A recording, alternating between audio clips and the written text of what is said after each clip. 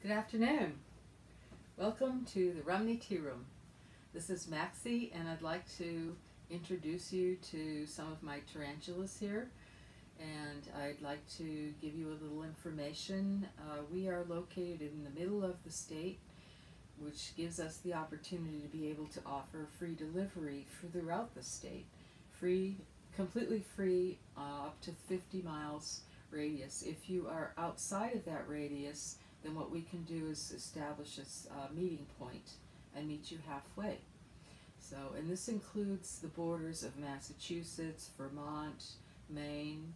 If you're interested in tarantulas and you'd like to purchase a few and you see them, we could probably arrange a nice delivery and avoid all of the FedEx costs, expense, and trouble, especially during the winter season. I don't ship in weather that's below 32, just so you know.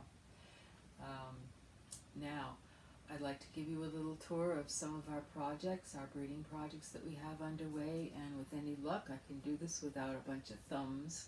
So, see what we can find out. Alright, now, get this turned. Ha! This is Fred, and he is a Brachypelma amelia, and he recently just matured.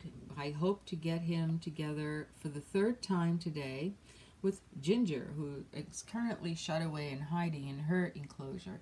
As you can see, when we're breeding, we like to have a large enclosure where I can keep them all together. Let the male loose for a while.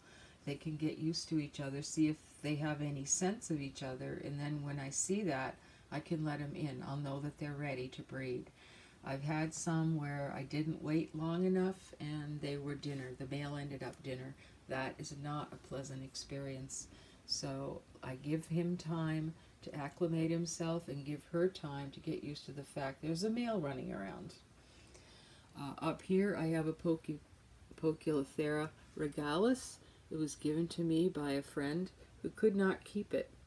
Her name is Jewel, and she's a love. She's a beauty, and what I'd like to do is breed her eventually someday with a little sling that I have. I'm hoping will mature into a male. Now we have Macalas. These are the Brazilian purple blooms. I believe they're purple blooms. They are still juvenile, so I won't be mating them for a while, but I hear that this is pretty exciting. Unfortunately, the females do eat the males. Over here we have the Grammostola pulchepes, the Choco Golden Knees, and this is Cheeky Cheeks over here in the tube, and this one over here is Willow. It's my beautiful Willow. Down here we've got sun tigers. I raised a lot of sun tigers last year. Had a beautiful egg sac and ended up with 60 babies. I've got 4 left. And that's the regalis that I wanted to mate. I don't know if you can see it or not. It's difficult to try to figure out where the eyeball is on this camera. Alrighty, and over here what we have is the Poecilothera, the Goody Sapphire, the Poecilothera metallica, and this is Jacquet. Originally I thought it would be Jake, but apparently it had matured and into a female. Over here we have an Avic. I got a lot of Avics. This is Swiffer. It's a Brachypelma hamori, and she's about maybe 6 inches or so. Sweet, gentle, beautiful, and loves to put things in a water dish. As you can see, that big cork bark, she had that in there the other day, and now it's been moved back. So she designs her own furniture. She does things her own way. In here we have a feather-legged baboon. This is Fluffy. She's probably she's getting to be about 7 inches now. Beautiful, beautiful tarantula, but do not stick your hand down that hole. I don't think we can see her. They're very reclusive, but gorgeous when they do come out. I often see her at night. Here is Jeannie. Jeannie is a green bottle blue. We tried to mate her with Jinjin. She ate him. This is Nilla, Pippin, Muppet, Arawak, Jupiter. Now these first three, they're rose hairs. This is a Antilles pink patch. That's a curly hair. And here we have the Palomino blondes, Kai, Hihiwuti, Golden Feather, and Tonto. We have more Avic-Avics, but we have over here Brockelhorsties. These are beautiful. They get to be very large. Right now I'd say they're maybe 4 inches, 4.5 inches. Down here we have the Grammostola pulchas. That one likes the water dish. This one's just kind of hanging out. The shadow and onyx. I don't know if you can even see, the reflections are terrible in here.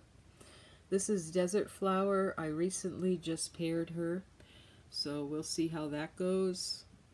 Right now it looks like she's looking for a burrow. That's her butt. Alright, this is Bella and Blue. Blue is hiding in the back. These are gorgeous blue color-formed Samanis who gave birth to these. All these, I had 9 egg sacs, which resulted in a ton of Samanis. Right now I have about 300, 250, 300 left if you're interested. And over here we've got Ai. Ai is a Acanthoscoria franki, hiding at the moment. Loves to make tube webs. Does them well too. And this is Burger. This is a Brachypelma calambergi. I don't know if you can see. Down here we have Ayla. This is my beautiful Nandu chromatus.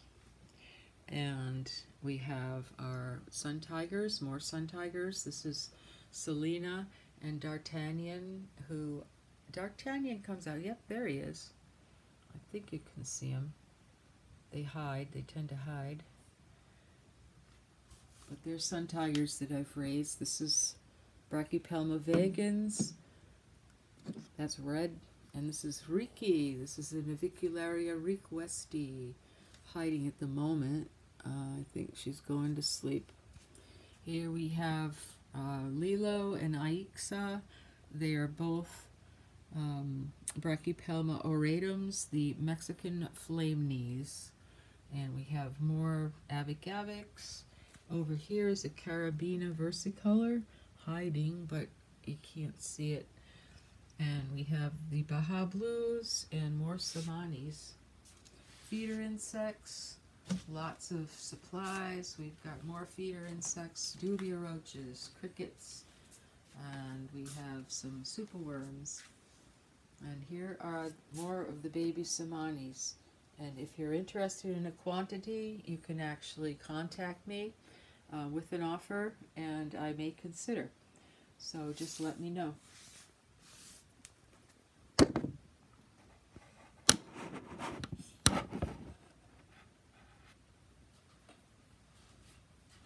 So I hope you enjoyed the tour, and we'll see you next time.